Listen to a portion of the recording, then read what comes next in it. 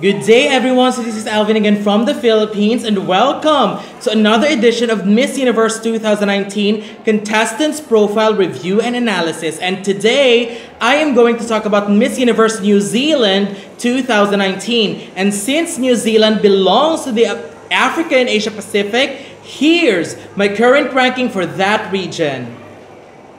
And at the end of this video, you will be seeing an updated ranking if ever New Zealand makes it in my personal top 10 for this region. So you have to wait until the end. So let's begin. New Zealand started competing in 1954. They already won once in 1983 with Lorraine Downs. And their latest placement was in 1992 with Lisa Marie de Montauk, who finished in the top 10.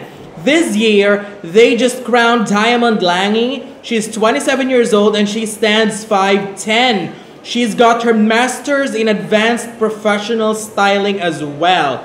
She previously competed in Miss Face of Beauty International 2013, where she won the title. She also competed in Miss Earth 2017, representing Tonga, where she successfully placed in the top 16. So it's going to be a reunion for her and Pawin Sudadruin from Thailand, who also competed in Miss Earth in the same year. And this year, she won Miss Universe New Zealand 2019, which gave her the opportunity to represent her country in the Miss Universe 2019 pageant. And honestly, when it comes to her overall styling, I can see how she made her transition from Miss Earth to Miss Universe New Zealand, but I prefer her hairstyle when she competed in Miss Earth, where she just let everything down straight. Well, I prefer her Miss Universe New Zealand facial makeup because it's more on a lighter tone and everything just shines in her face. When it comes to her walk, it is something that she really needs to work on because it is good, but I want it to be stronger.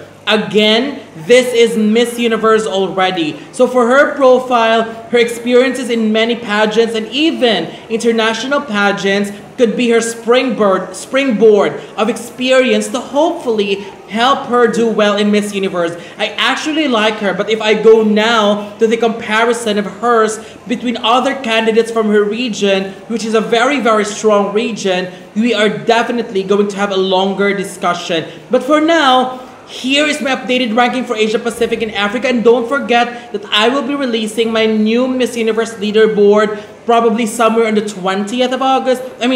On the 23rd, 24th, or 25th, somewhere in that zone, because there's a lot of new contenders for Miss Universe. I have to review all of them first, so expect a lot of shuffle to this ranking. But as of the moment, here's my current top 10. And unfortunately, New Zealand didn't make it in my personal top 10 for Asia Pacific and Africa. My number 10 is Malaysia, 9 is Nepal, 8 is Myanmar, 7 Australia, 6 is Sierra Leone, 5th South Africa, 4th is Philippines, 3rd Vietnam, 2 Indonesia, and my number 1 is still Thailand, Pawin Sudadruin. So if you wanted to check my reviews of these contestants and of course the contestants from other regions, you can just go ahead and check on my channel. And I have also made a personalized playlist where you can see all of my reviews for the Miss Universe 2019 contestants selected so far.